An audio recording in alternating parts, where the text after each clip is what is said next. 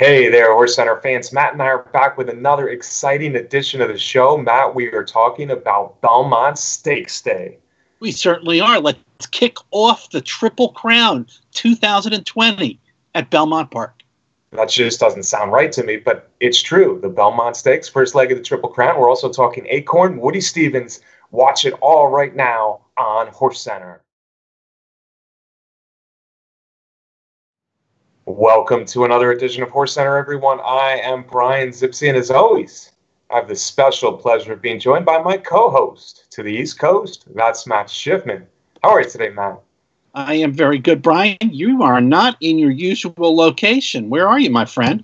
I'm visiting my mom up in the UP, the Upper Peninsula of Michigan, right across the street from Lake Superior. Matt, having a good time here. But enough about that. Let's talk about Belmont Stakes Day. That's why people are tuning in. Matt, a field of 10 was drawn for the Belmont, the first leg of the Triple Crown, 9 furlongs instead of 12 furlongs. It's a strange year, but let's make the most of what we have, and let's talk Belmont.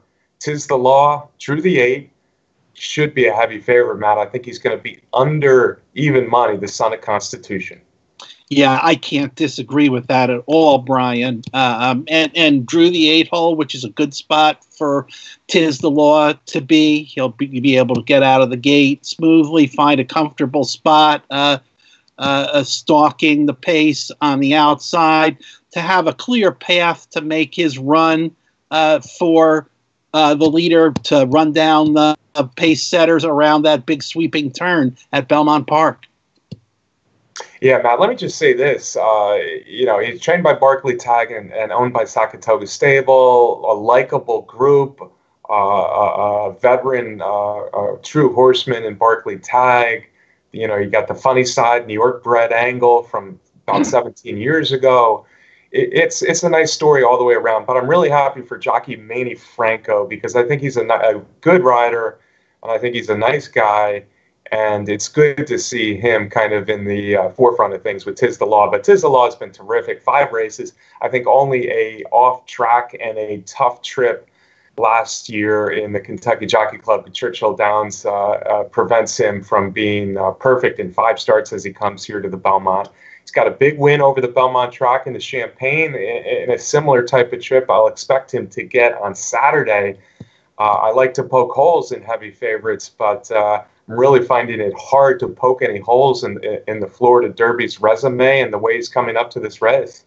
Yeah, I agree with that, Brian. As we said last week, we don't always like to bet favorites, but when you're analyzing a race and you see a horse that you think is going to be the winner, that has to be your pick. I feel that 'Tis the Law is a legitimate standout in this race in so many different ways. His resume that you mentioned, the only Grade 1 winner in the race, should get the kind of setup that they're looking for, has great races over the Belmont Park surface already.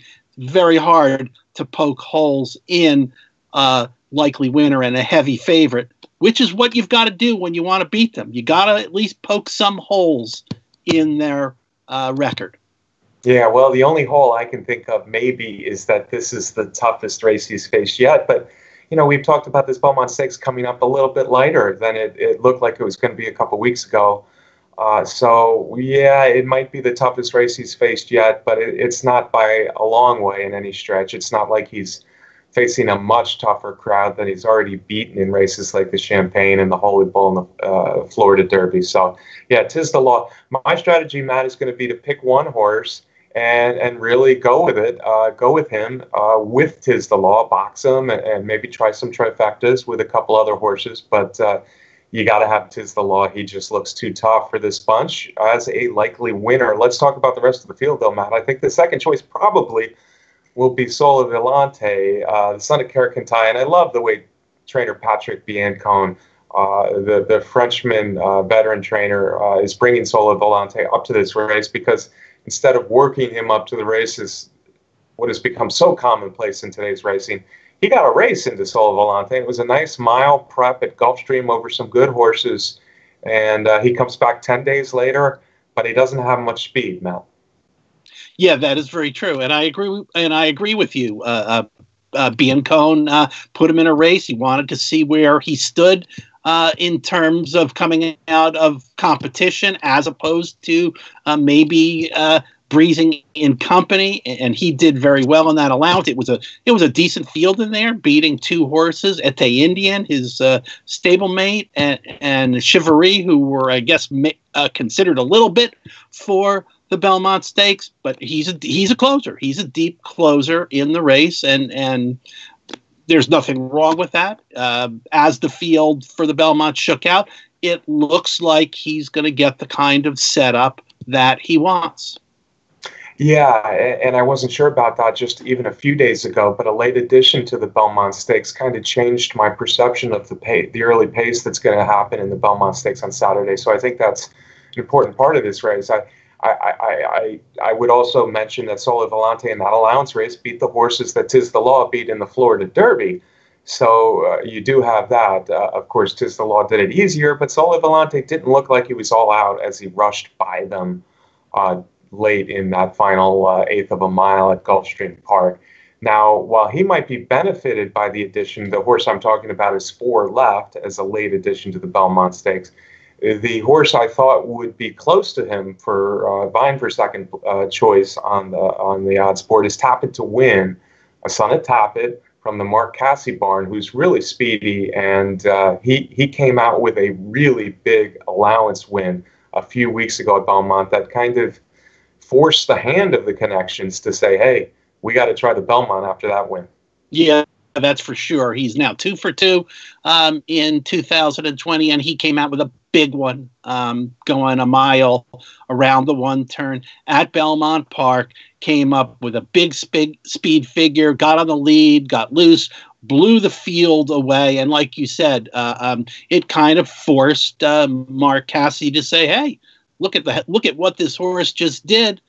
Why not take a shot in the Belmont Stakes? That's the Casse style.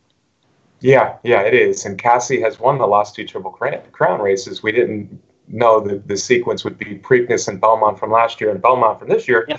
But Casse, if Tappet to Win wins on Saturday, the Belmont Stakes, Casse will have 3 straight Triple Crown races to his credit. I feared Tappet to Win more when I didn't know 4 Left was going to be in the race, but I think 4 Left does hurt his chances a little bit. Plus, I don't completely trust Tappet to Win after getting a couple shots last year and really backing up against good horses.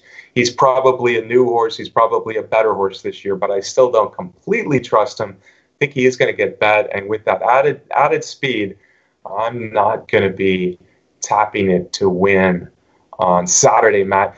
I was a little surprised Dr. Post. I thought Dr. Post would be the 4th choice, but I was a little surprised to see Dr. Post so low on the morning line from the Belmont Stakes odds maker. But Dr. Post, you really don't know how good he could be. He's only had 3 lifetime races, and he did encounter some trouble before he went on to win that unbridled stakes at Gulfstream last time. Yeah, and we all know about the success of his trainer, Todd Pletcher, in the Belmont Stakes. Granted, this is not the typical Belmont Stakes that Pletcher has had so much success in, the difference in distance and things. But Dr. Post, this son of Quality Road, looks like one of those horses that could very well make another jump up in the Belmont Stakes.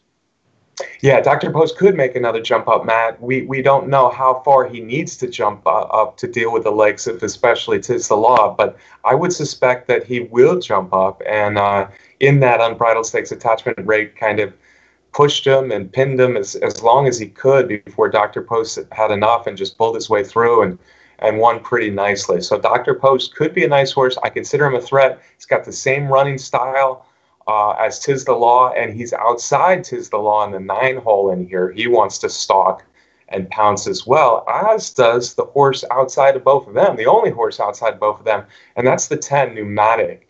And earlier, Matt, I said I'm looking for one horse just to go with, just to play him with Tiz the Law, put him in some triples, and I've decided that horse is Pneumatic. I don't think Pneumatic is going to be even as low as his 8-1 on the morning line. I think he's legitimately the 5th choice in here, the son of Uncle Mo from the Steve Asmussen barn. I see a lot of similarities, frankly, with his his past performances as I do with Dr. Post. But the one thing I like about Pneumatic is he's coming out of a really tough race at Churchill Downs. I don't think he wants to battle for the lead. When he won his allowance race before that, he came from fourth or fifth place early, and he made a nice move. I think that's what he's going to do in the Belmont. But I think that tough race behind Maxfield is going to get him ready for a battle here. And I think he's got a real shot. I'm thinking 10-1 in the Belmont. And I agree with the observation that you made, Brian, that there are a lot of similarities between Pneumatic and Dr. Post in terms of both of them in their last race really made it clear that they are horses that have got some talent and that they are horses that are on the improve and that they both could very well make a step up in here. And so Pneumatic is another one that I think has a shot to maybe not win, but maybe get the bottom of the exacta in this race. And my strategy in this race, Brian, because we're talking about Tiz the Law on top as an odds-on favorite, is to just pick out one horse and go with an exacta. Tiz the Law over that horse, bet it heavy. I don't want to dilute any price that I'm going to get from that exacta by fooling around with exacta boxes or even trifectas. Yeah, I'm going a different way just in case, because I think Tiz the Law still needs to prove it a little bit, and the fact that he's 4 to 5 or so in here, I want to have that Pneumatic on top of Tiz the Law, and if Tiz the Law somehow runs out, I want to have something even bigger. But Pneumatic is the horse I chose as my play in here with Tiz the Law, 10-1 or so. I just feel like, unlike Dr. Post, who really needs to prove he can run with these type of horses, Pneumatic's kind of already proved it, and I think he'll move forward off that race in the Matt win. Don't forget, folks, Maxfield would be right up there with Tiz the Law as a close second choice if he was in here. And Pneumatic, after fighting for the whole race, wasn't far behind Maxfield in the Matt win. So Pneumatic's the most interesting horse at the odds for me. You got some other interesting horses, Matt. There's a trio listed at 15-1. I can't talk myself on any of them, but on the other hand, I can't completely throw them out. Modernist from the Belmont barn, Max Player, trying to give Linda Rice. Linda Rice will be looking to become the first female trainer ever to win a Triple Crown race. And then the other Pletcher is Farmington Road with a late run.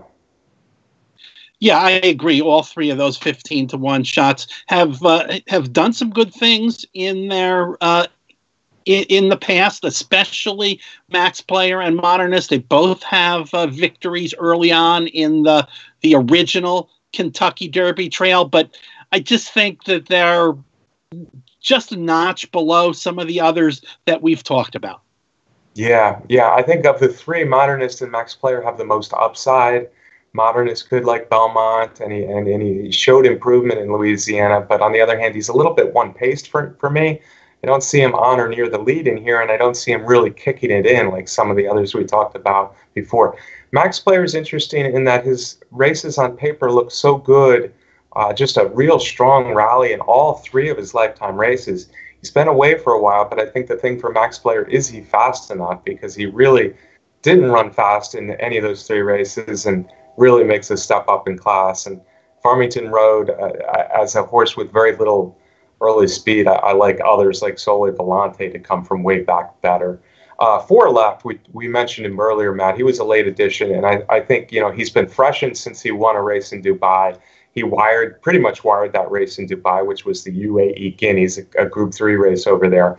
Yeah, he was going to run in the UAE Derby, but of course that never happened this year. So now he's had a lot of time off, but he's a speedy horse. He showed that in sprints out in California. Plus, he's fresh. I think he's going to show quite a bit of speed in here.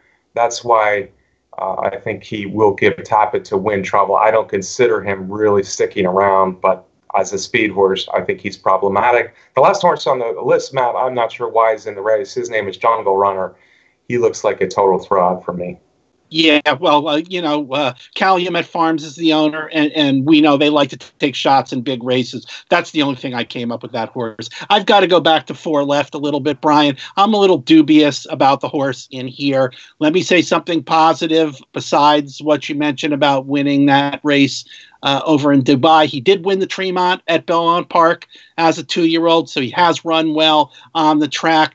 Hey, but Brian, we've seen horses go wire to wire over there at Maidan and then come back to this country and flop. I don't know what to expect from him.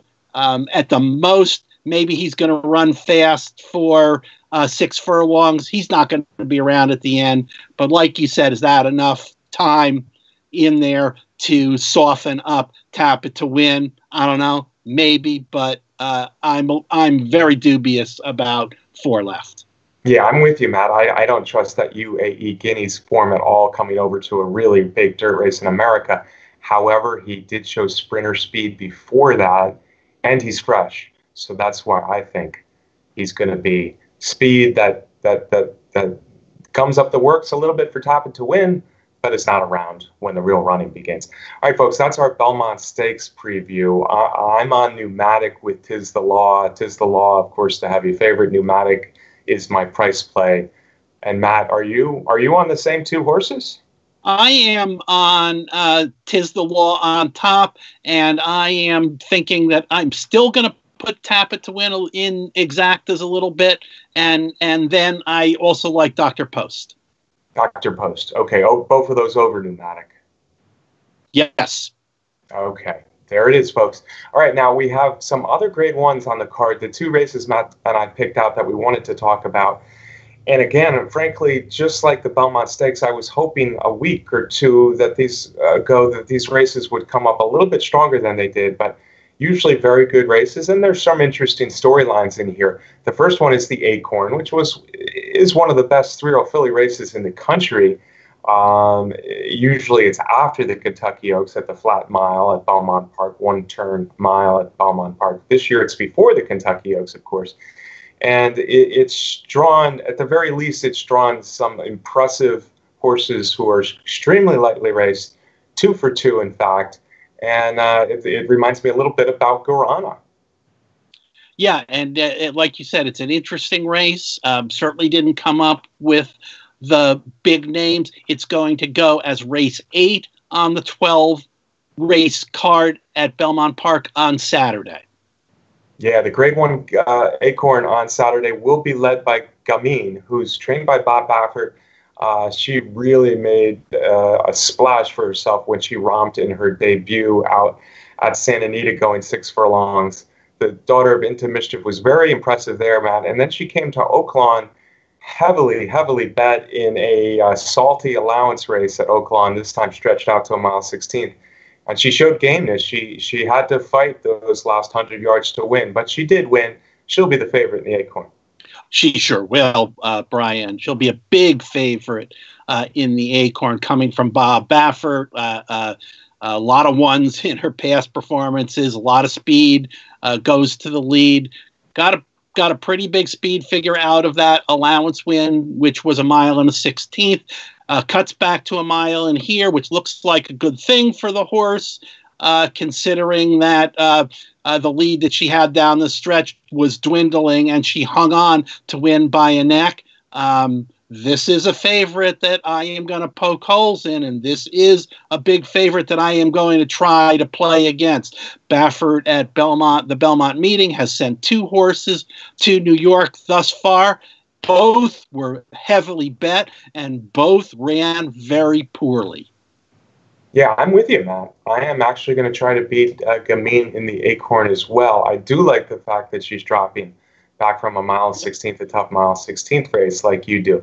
We should mention that the horse that gave her everything late in that allowance race, Speech, came back and was beaten pretty good by Swiss Skydiver recently out in the Santa Anita Oaks.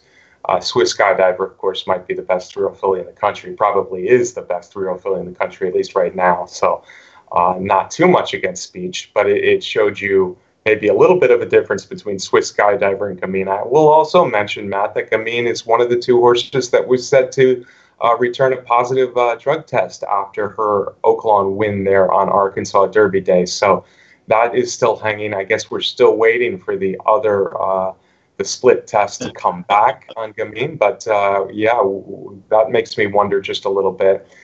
It looks like she's going to get the lead. Now, there are other horses in here who want to be pretty darn close early, and they're going to chase her. So I'm going to try to beat her. The three that I think could be out there early chasing, putting pressure on, include Casual and Lucrezia, who are the second and third choice, I believe, in here. And then also Glass Ceiling, who's won 2 in a row.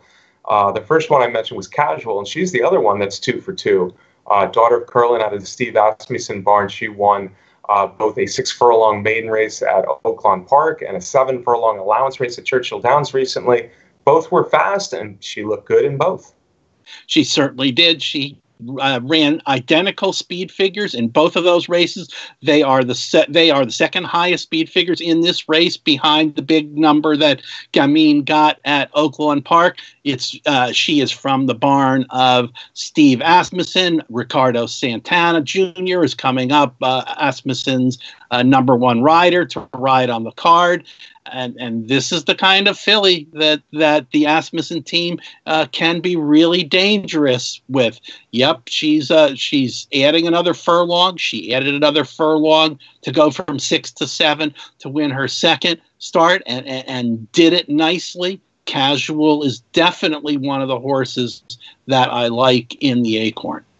Yeah, and as a daughter of Curlin, you wouldn't suspect that she's strictly a sprinter. So the one turn should be perfect following that progression that she's had, going from Oaklawn to Churchill 6 to 7, now to a 1-turn mile at Belmont.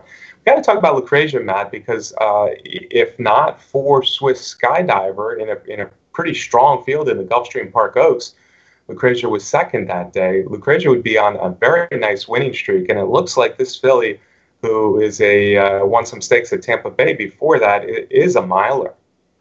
Yeah, I agree. I like Lucrezia in here also at 9-2 on the morning line. That is attractive, as you said. Was second last time in the Gulfstream Park Oaks to Swiss Skydiver, and there's nothing wrong with that, Brian. We have talked about how good Swiss Skydiver is, the leader of the 3-year-old filly division, a filly who's considering taking on the boys at some point in her career. So there's nothing wrong with that second place finish in there. Lucrezia, I hope, will sit a little bit farther off the pace in here, and with the speed of some of the others, I think that's a good thing that will happen for this Arnaud Delacour trainee. Yeah, she's definitely worth a look, especially if her odds drift upward at all. Certainly the next horse that we need to mention is Perfect Alibi, because Perfect Alibi was a really nice 2-year-old for trainer Mark Casse last year, Matt. She was competitive in all 5 stakes she ran at, including one early at Belmont Park, but she was a 2-time graded stakes winner at Saratoga, where she showed some ability to both rally and to kind of bust her way through some traffic. So Perfect Alibi, a very nice 2-year-old, but she hasn't run since the Breeders' Cup Juvenile Fillies. No, she hasn't. And in that Breeders' Cup Juvenile Fillies, she ran a good race. She was 4th in there against a good group of fillies, but this is a little bit of a tough spot to come back and make a start after, after close to 7 months off. It's going to get a good pace set up, a closer. So it'll be interesting to see. She could come running late and get a piece of things. Perfect Alibi, I think she's got a couple things going for her. I think that the 1-turn mile with speed ahead of her is probably a good thing for her. It looks like that might be her game. And also, there should be a pretty fast pace. It looks like the second and third choice that we mentioned, and maybe Glass Ceiling, want to go after Gamine a little bit early. So maybe Perfect Alibi gets the trip. But I agree with you. It's a tough spot to return. And the others look all to be long shots, Matt. Water White won the Busher months ago, but probably a different class of horse and a different kind of time than we'll see here in the Acorn. Glass Ceiling's won 2 in a row, might be getting better, but makes a big jump up in class, but she has some speed. Pleasant Orb ran decently, went 3rd last time behind Tonless Shape, who's a nice Florida filly. But again, it might be a little bit tough for her in here as well.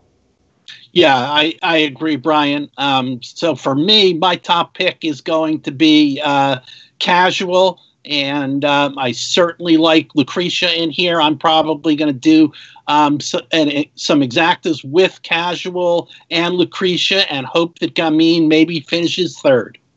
Okay, I'm with you. Casual is my top pick. So that's two straight Asmussen, Ricardo Santana runners from the Pneumatic in the Belmont, and now Casual.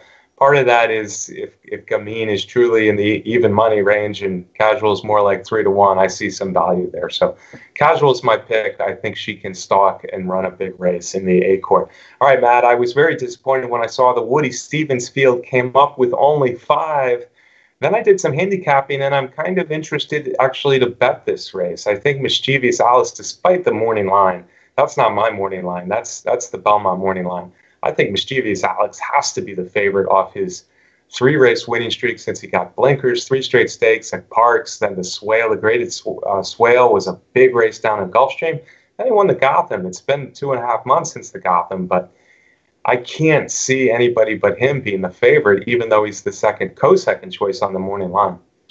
I agree, Brian. The Naira line maker usually does a very good job, and he did say that small fields like this can be the toughest races to make morning lines in. But yeah, I don't see Echo Town as the favorite in this race. I don't even know if I see him as the second choice in this race when we get down to it. Mischievous Alex has won 3 stakes races in a row.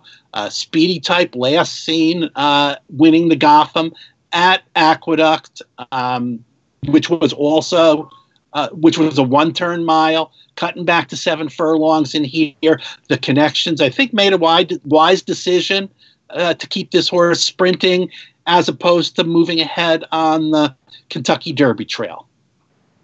Yeah, they considered the Belmont, and what I've heard is that they are talking about this as a prep race for the 9-furlong Haskell. So I wonder how geared up he is for this. Another problem with Mischievous Alex is he was very close to those paces in those wins. The Swale was especially impressive, but now this pace is going to be hot. Even with 5 horses, it's going to be a hot pace, mainly because of no parole. So I think Mischievous Alex, if he sits third and can relax a little bit early and run his race, I think he's the horse to beat. But on the other hand, as the favorite, I want to try to beat him. I do think Echo Town will be the second choice. He's run 5 very good sprint races, but all 5 were at 6 furlongs. He's the only non-stakes winner in the race.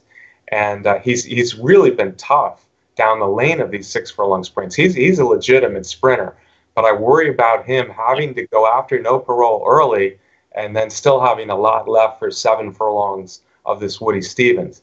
So I like the favorite, Mischievous Alex, better than the second choice, Echo Town. The third choice will either be No Parole, who is all speed. The Louisiana bred has won 4 races just for absolute fun before getting a sloppy mile 16th in the Rebel. But he's going to be on the lead. He's the one that Echo Town especially, and probably Mischievous Alex have to chase. That leaves Maru, Matt, as my really good bet in here. I think Maru is not going to be as low as the morning line odds maker have him at 5-2. I think he's more co-third choice, more in the 4-1 range. And I really like what I see from Maru. He was a good sprinter last year at Monmouth. He had a bad trip when he was second in the Nashville at a mile behind the big race by Independence Hall. And then his return race was good. He was in tight, but he was coming late to Echo Town in that 6 furlong stakes quality allowance race at Churchill Downs last time. Give him 7 furlongs. He can relax back off the lead a little bit in 4th place early. Watch what the favorites do. Watch how fast they go. Make his move on the turn. I think Maru is going to win this race, and I'm looking forward to odds around 4-1. I completely agree with you, Brian. Maru is my top pick in this race. That 3rd place at Churchill Downs in the allowance was a really, really good effort. He was in tight quarters coming down the stretch. He was bottled up in trouble. When he finally got clear, he came flying and came up 3rd, but it was less than a length from the top spot. I think he gets a great setup in this race. Hey, No Parole, Brian. He's fast. He's really fast. And from the barn of Tom Amos. He's getting rider Luis Saez up in there. Can't be discounted in this spot. For me, the top two are Maru and No Parole. Interesting. Yeah, I think No Parole has a tough job in here, but interesting because I do think No Parole, I think we're going to see fractions in the 21 and low 44s, maybe even 43. I think Echo Town has to do the job of going after No Parole, but maybe he can just never get past No Parole, and maybe No Parole stays, or Mischievous Alex makes his move and No Parole stays. So that's an interesting selection. I'm not as big on No Parole in here as you are because I think it's a tough race to run that fast, stick around for 7 furlongs against these quality sprinters. But I'm all about Maru because I think the race just sets up beautifully for him with those fractions of 44 flat or so and him sitting in fourth as the other three do the dirty work. I think that really sets up for Maru, and I think he's a quality sprinter waiting to show he's even better than that troubled third place last time at Churchill Downs. So, yeah, I'm with you all about Maru. The fifth horse, by the way, I could see making some noise late in here, Matt. He is shoplifted, and he's the other Asmussen, and he's been running distance races for a while. But if you look back at his past performances early on, he had some success sprinting. He's going to be last early, and if the pace is as hot as I think it could be, with Echo Town going after No Parole, Mischievous Alex not far behind in 44 flat, shoplifted might actually come running late. And I could see a Maru shoplifted exacta in a 5-horse race where it's the 4th choice over the 5th choice, Matt. Yeah, and remember with Shoplifted, he won the Springboard Mile back in December of this year on the Kentucky Derby Trail. And then after that, he ran a bunch of races still on the Derby Trail, two-turn spots against those Derby hopefuls. And like you said, maybe now he's getting back into a 7-furlong race, which would be a good spot for him. It's a tough field, however.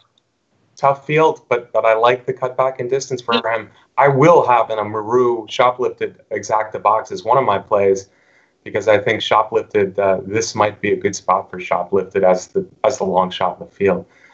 All right, Matt, we went through the biggest 3 races at Belmont Park on Saturday. The Belmont, where we expect Tis the Law to be very tough. The Acorn, where we both tried to beat Gamine with Casual as our top pick. And then the Woody Stephens, where Matt and I are both on Maru, hoping he's at least the 3rd choice, maybe the 4th choice in that 7-furlong sprint. Matt, can I get a parting shot from you as we are just 2 days out from Belmont Stakes Day 2020? Absolutely, Brian. I think that's the kind of handicapping we like to do. We have so much respect for Tis the Law as the favorite, but we're trying to beat some suspect favorites in the Acorn and the Woody Stephens. So, and as always, I want to thank our producer, Brett Workman, for putting together the show. Yeah, thanks to Brett, and thanks for all you watching every week, Matt, and I sure do appreciate it. Hey, if you haven't yet, hit that subscribe button there on our YouTube channel at Horse Racing Nation. Please do so now. We also want to thank our sponsor, the best content site out there, that's Derby Wars. Folks, we know it's a wacky Triple Crown year. We know this Belmont Stakes may not be what it looked like it could be a little while ago, but we're still excited. And an early congratulations to either Tis the Law or the horse that can upset him in the Belmont Stakes, because like it or not, and as wacky as it is, this is the first leg of the Triple Crown, and it's a key Kentucky Derby prep this year, Matt. So that's something as well. Thanks for joining me on the show again, Matt. We look forward to seeing you next week right here on HorseCenter.